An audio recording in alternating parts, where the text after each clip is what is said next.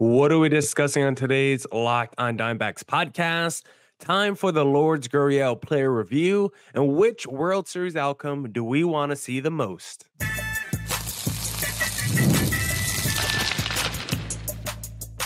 You are Locked on Diamondbacks, your daily Arizona Diamondbacks podcast, part of the Locked on Podcast Network, your team every day.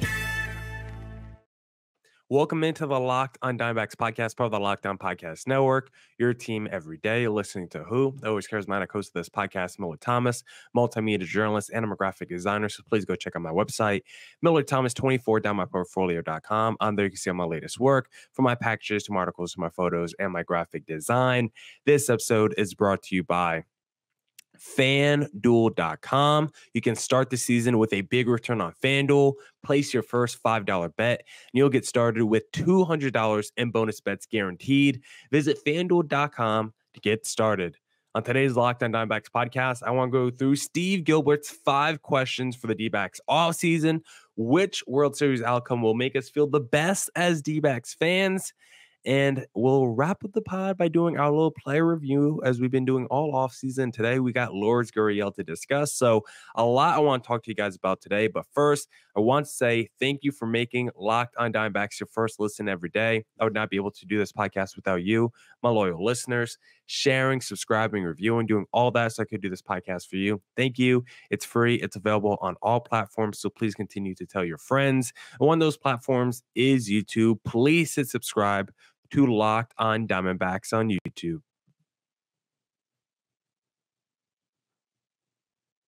All right. Let's get back to the Locked on Diamondbacks podcast, and let's discuss Steve Gilbert's 5 big questions for the D-backs this offseason.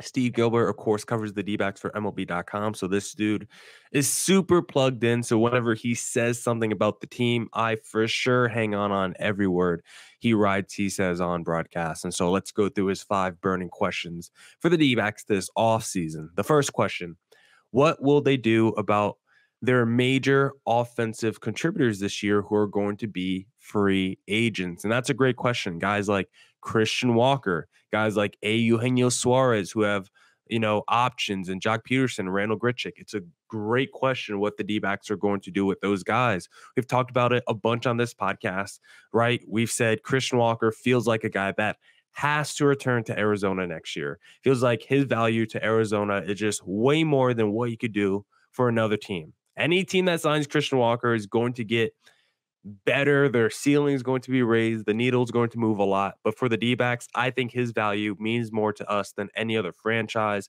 with him being a diamond in the rough that we discovered from Baltimore all those years ago. It was giving him a full-time opportunity, turning him into one of the best first basemen in the league. Like, he's a true story about development, persistence, commitment to a player despite, not having a long track record or any really sample size of success. The D-backs took a shot on Christian Walker, and he's now turned into one of the premier first basemen in Major League Baseball. And so I think when you take all that into account, the investment you've had in Christian Walker to develop this flower, you've planted this flower, this seed, and it's blossomed into one of the best first basemen. I think that's a guy you want to keep with the power he has, the defense he has, the leadership. We love Christian Walker. He has to come back to the D-backs.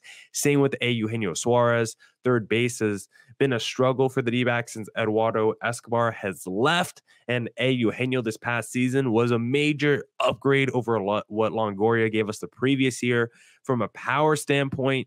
Defense, like Suarez, overall, we know the first half wasn't good, but what he did in the second half of the season came alive offensively, carried this D-backs team for stretches with his bat.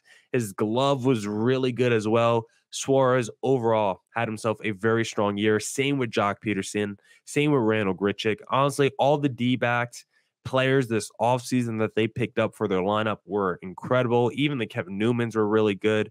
Josh Bell was good at the deadline. And so when looking at this D-backs team, it is very curious to see who the D-backs going to bring back. I think Walker is a must. I think Eugenio is a must. And I think one of the 2 DHs, either Jock Peterson or Randall Grichuk, is a must as well. Maybe if you want to keep a DH, maybe don't keep either Jock or Grichuk. Maybe go in the Josh Bell direction so you could have a DH and a guy that could back up Christian Walker as well.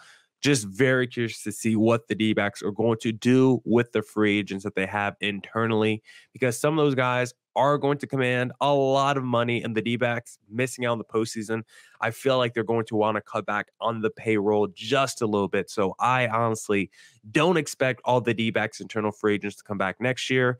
As long as at least a Christian Walker, a Suarez, and one of the Grichuks or Jock Petersons come back, I'll be pretty happy with that.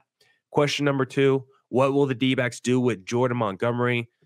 They can't really do anything, right? They're kind of in this holding pattern. Kendrick is doing the best he can, doing media tours, telling everyone that it was a horrible decision, and Jordan Montgomery essentially sucked this past season because he did 6.23 ERA. And so for Arizona, that's all they can do right now is talk crap about Jordan Montgomery in the media, because he has a player option for over $20 million, and it is in his court if he wants to pick that option up or not. And Monty was bad this past season, but I still believe in his talent. And I believe after a full off season where we get him in a little workout program, come back next season healthier, in shape, there's still a lot of potential within Jordan Montgomery as a pitcher. I know this season was terrible, but I don't think Monty's in the Madison Bumgarner point of his career. Like, yes, the numbers look very similar to Mad Bum, but Monty was coming off a World Series victory where he had the best season of his career and has been getting better every single year prior to 2024. Mad Bum was going in the wrong direction prior to signing with Arizona. So I still like to believe Monty has a lot more left in the tank than Mad Bum did when the D-backs signed him. Question number 3, what to do about Zach Gallen? Great question. And maybe the biggest thing hanging over the D-backs this offseason that won't be super discussed, because Zach Gallen, pending free agent next season. And so should the D-backs renegotiate a contract extension for Zach Gallen this offseason? Should they potentially try to sell high on Zach Gallen now before they get to the deadline, especially if you go into next season and let's say you get to the trade deadline and the D-backs are not good? Now you're selling Zach Gallen at a lesser value. So maybe you should just try to sell him at his highest value right now. Or do you just play out the whole season and then give him a qualifying, I don't know why I couldn't say that. Give him a qualifying offer. I don't know why I can't say that. Qualifying offer at the end of the season.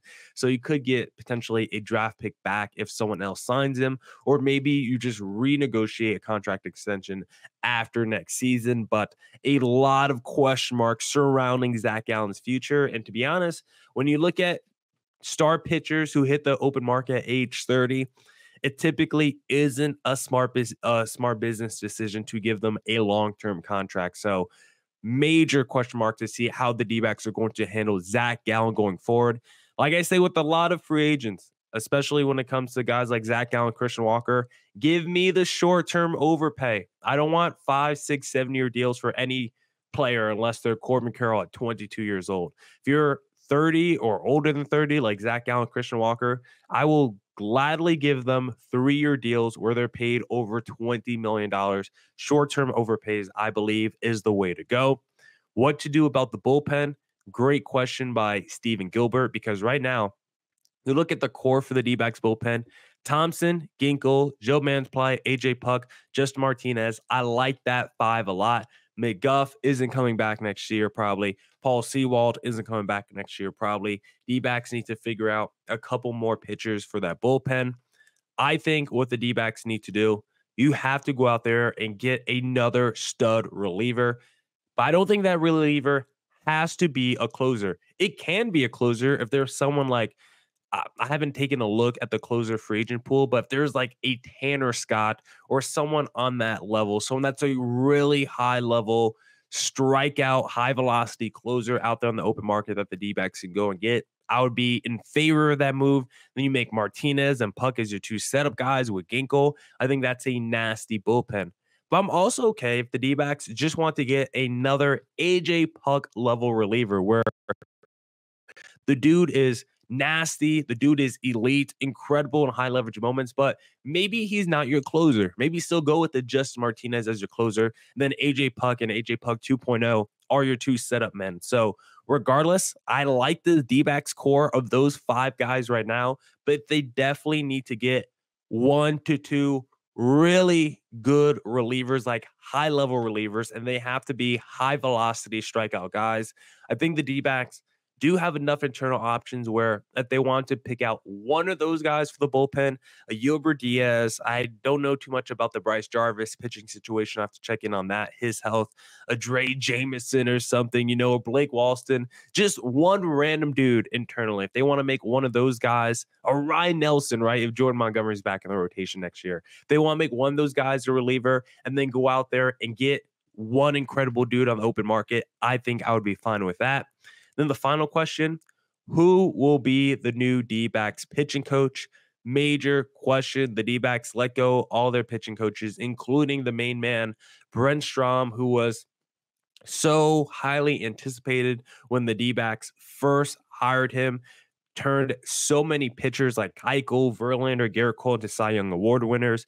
And he didn't exactly do that with the D-backs when you look at the Zach Gallons and even the Brandon Pfaadt. And so Brent Strom, when you look at the D-backs this past season, pitching was probably their biggest area of weakness, and that falls on the pitching coach. So I thought it was justified to fire him, and now the D-backs need to go replace him this offseason. I don't know who the guy is to do that, but whoever the D-backs sign will definitely do an in-depth review of how he'll affect the D-backs pitching staff for 2025. And now I want to discuss which World Series outcome will make me feel the best as the D-backs fan in segment number 2. But hey, if you're looking to place an upcoming wager on an NFL game, then the place you want to go is going to be FanDuel, because hey, NFL fans, you can start this season with a big return on FanDuel, America's #1 sportsbook. So when you get a hunch in the middle of the game, you can check out the latest stats, view live play-by-play, and so much more on the same page where you place your bets. You'll get started with $200 in bonus bets guaranteed when you place your first $5 bet. My favorite thing to do on FanDuel is the same game parlay. Give me the Saints money line. Give me Spencer Rattler over on total touchdowns, and give me Alvin Kamara over on total receptions. When that 3-leg hits, it brings a big smile to my face. And if you want a big smile on your face, just visit FanDuel.com, place a $5 bet, and get $200 in bonus bets guaranteed. FanDuel.com, America's #1 sportsbook.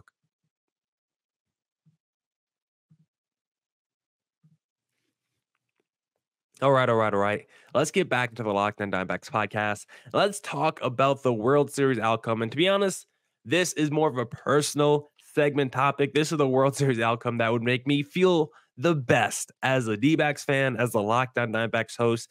This is the outcome that would make me feel the best about myself. Not seeing the D-backs, of course, in the postseason. And I can't help but feel like, after watching this playoffs, I know the D-backs were struggling that last month. And if they made the playoffs, it would have been on the backs of other teams helping them out to get into the postseason.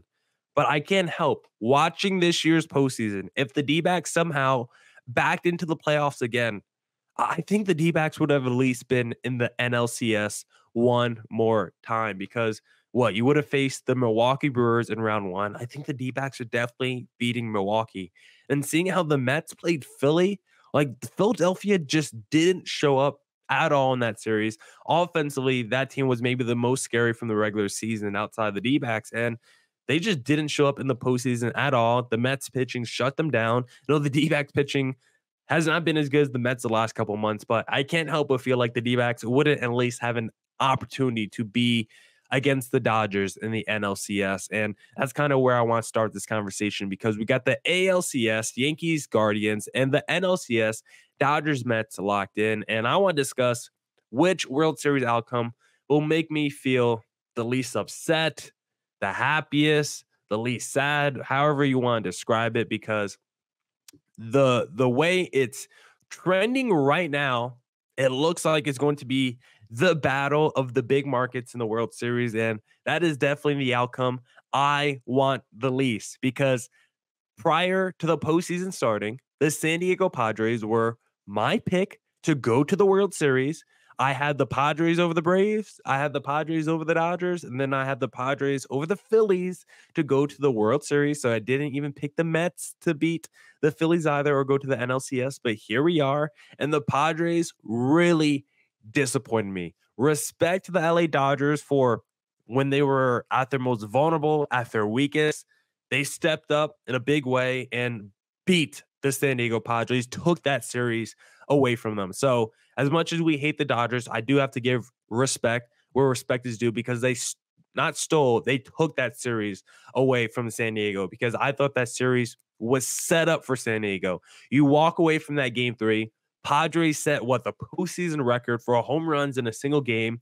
You enter game 4. No Freddie Freeman. They're starting a bullpen day. Like it's like the D-backs in the postseason. Like they're starting Ryan Brazier in game 4. They got no Freddie Freeman, who's a superstar, right? In that game 4 as well. The Padres have Dylan Cease, their superstar ace on the mound. And you lose that game. Then you lose the finale. Padres really crap the bed. And now it's Dodgers Mets. And so when looking at the potential outcomes, by far the outcome we don't want the most is Yankees Dodgers because I grew up on the East Coast. I grew up in New Jersey. You would think I'm a Yankees fan. No, I hate a Yankees fan so much that growing up in New Jersey, also I was born in Manhattan, I grew up a Red Sox fan because that's how much of a contrarian I want to be to the New York fan base. And so Yankees Dodgers, if those two teams went to World Series, in terms of ratings and star power and fun, it would be the best outcome for the sport of baseball. Ohtani versus Judge would maybe do the most insane numbers the MLB World Series has ever seen. But from a personal standpoint, Yankees Dodgers means it's a lose-lose scenario because seeing Aaron Judge and the New York Yankees hold up a World Series, their second one in like the last 22 years, that would be disgusting. And then seeing the LA Dodgers, like now all of a sudden we can't talk about the Mickey Mouse ring. I would be happy for Ohtani, but it's like, look at the Dodgers. They spent all this money and they did win the World Series. They're probably going to be in the World Series like the next 5 to 10 years. Like I don't want either of those teams to be in the World Series. And I don't want either of those teams to win the World Series. If they face off against each other, one of those two teams are going to win. And I cannot see that happen. So that is by far the worst case scenario. Now, in terms of what's the worst case scenario, the worst outcome in terms of fun, I also don't want to see the outcome that provides the least fun. Like Yankees Dodgers is the most fun, but also provides the most misery. Guardians Mets provides the least misery, but if we get Guardians Mets, it's probably the only World Series outcome where I really won't be invested and might not even really watch. Like Cleveland, New York Mets, I think would just be boring.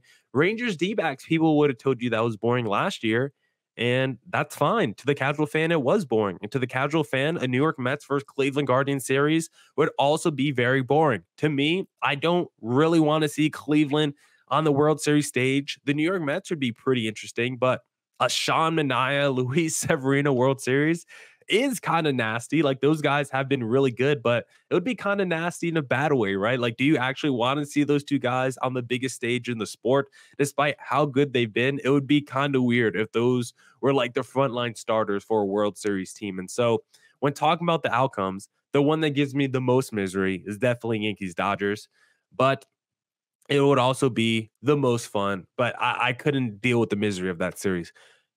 Guardians Mets, least amount of fun, also least amount of misery, but I just don't want it. I'm not interested. That's why I believe the outcome we need, I think the outcome we need is the Subway Series. West Coast fans, you guys wouldn't care because it would be the Battle of New York. But for me, as a guy from the East Coast, seeing Yankees versus Mets, and the Mets beating the New York Yankees would be incredible. The little brother Mets, who have been clowned for so long, who have dealt with so much misery in their franchise history. Yes, they have the number one payroll in the sport, but on paper, they're still considered the little brothers to the New York Yankees with the Goliaths of the Sotos, the Judges, the Giancarlo Stantons. They got the Rodons, the Garrett Coles. Like on paper, it is a David versus Goliath matchup if they face off in the Subway Series. But imagine the Mets beat the Yankees in the World Series. You go to the locker room, you watch the champagne celebration, and on the loudspeaker, you hear the New York Mets playing, "They not like us. They not like us. They not like us." In a city where both the teams are from the same city of New York, one of those teams beats the other in the biggest stage and then plays not like us in the post-game locker room celebration, that would be number one in New York Mets franchise history. Now I want to discuss Lourdes Gurriel and the kind of season he had in 2024 and setting up expectations for him in 2025. Ibotta is a free app that lets you earn cash back every time you shop, earn on hundreds of items from groceries to beauty supplies, even toys, so you can make sure you're beating inflation no matter what you're purchasing. The average Ibotta user earns $256 per year. That could cover the cost of an entire shopping trip, that flight you've been eyeing, or the fancy dinner you've been craving. Other apps give you points that don't amount to much. With Ibotta, you earn cash back that you can withdraw to your bank account, PayPal, or gift cards. Simply add offers in the app, upload your receipt, and voila, the money is yours. It's time you join the over 50 million users who use Ibotta to earn cash back every time they shop.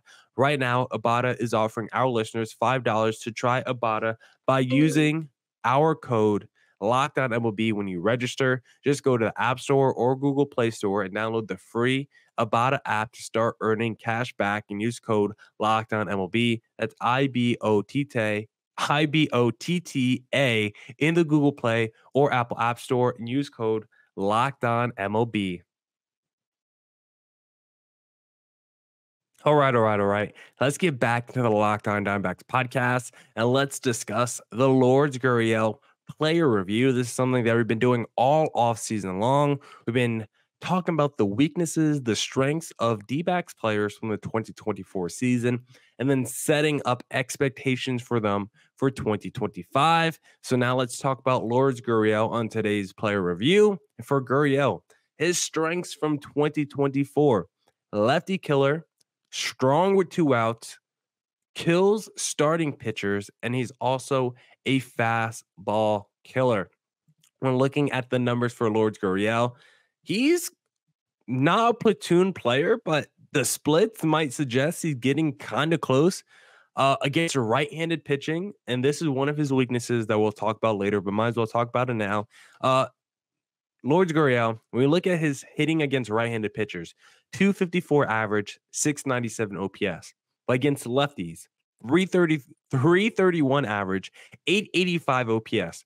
Lourdes Gurriel is quite literally an MVP candidate against left-handed pitchers and barely a starting level outfielder against righties. And yes, it's a strength when there's a lefty on the mound. The ability he's able to produce, like the amount of production he's able to produce when there's a lefty on the mound, from a power standpoint, from a clutch situational hitting standpoint, just overall contact ability, like he crushes lefties. But against righties, he's just a mere mortal, and that would be an area that would be nice if Lourdes Gurriel can start to even out as his career progresses. 2 outs, Lourdes Gurriel, very good in these situations. We're talking about innings where you keep rallies alive. How many times did you see a D-backs put up a big inning all with 2 outs, right? This D-backs team was one of the best teams in the sport when it came to 2-out rallies, and Lourdes Gurriel was one of the leaders in that. And I think it's one of the marks of a great baseball team when you never sacrifice at bats. I think that's what this D-backs team did all year, especially with 2 outs. This D-backs team never rolled over, and Lourdes Gurriel was one of those guys. 286 average and an 803 OPS with 2 outs. And if you make it 2 outs with runners in scoring position, a 298 average and an 831 OPS. This is a guy that never gave up an at-bat. Great plate discipline, great vision overall.